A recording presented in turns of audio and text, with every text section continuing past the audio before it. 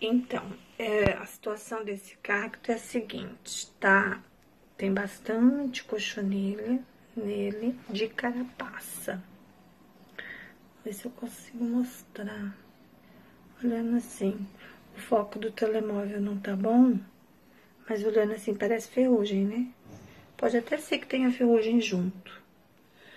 Então, eu fiz uma misturinha, aqui ó, de azeite, pimenta. Eu não tinha em pó, eu acho que em pó dá um efeito mais rápido, né? Mas eu não tinha, mas essa é bem forte, aqui em Portugal é chamada de piripiri. E um dentinho de alho, tá vendo? Eu vou deixar sempre nesse potinho, essa misturinha, que ela vai potenciando com o tempo.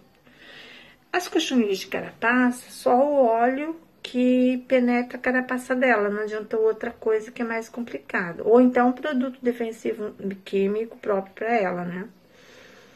O óleo de nim é o indicado, mas eu não tenho, não sei onde achar aqui, e eu vou usar azeite. Então, é azeite, piripiri e alho. Vou passar com um pincel por toda a planta e vou deixar ela aí de molho um bom tempo. Depois eu vou lavar com detergente para ver se eu consigo tirar com a ajuda de uma escovinha cada cochonilha.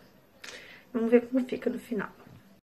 Então, o que eu tô percebendo, conforme eu tô lavando, as cochonilhas de carapaça saiu quase tudo. O que vocês estão vendo aqui, essas manchas, parece ser ferrugem ou ídio, qualquer coisa assim. Mas eu tenho um acaricida e fungicida muito bom que eu uso e eu vou passar nele. Mas não vou passar já, porque acho que eu vou ter que decapitar também. Porque a raiz, esse caldex aqui gordo, tem umas partes dele que tá podre, ó. Tá vendo? Eu acho que ele não vai ficar bem se eu plantar assim. Tô em dúvida aqui. Pessoal, cortei a parte que tava podre. Ó, ainda tem um podrinho ali que eu vou cortar mais um pouquinho.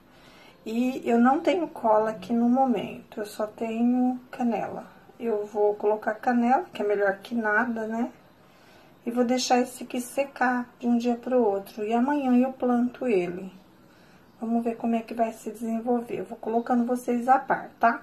Aí, entretanto, eu vou esperar alguns dias para depois passar o fungicida aqui, porque eu não sei se ele vai aguentar esse ataque de medicação de repente. Mas, enfim, vamos ver. Isso eu vou dando notícias.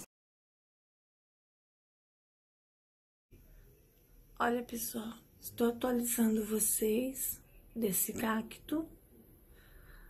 E ele recuperou, deu essa muda de cima que é nova.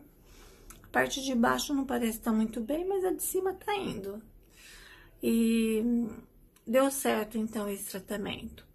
O que eu acho que vocês precisam prestar atenção é que nem sempre o que dá certo pra mim pode dar certo pra vocês.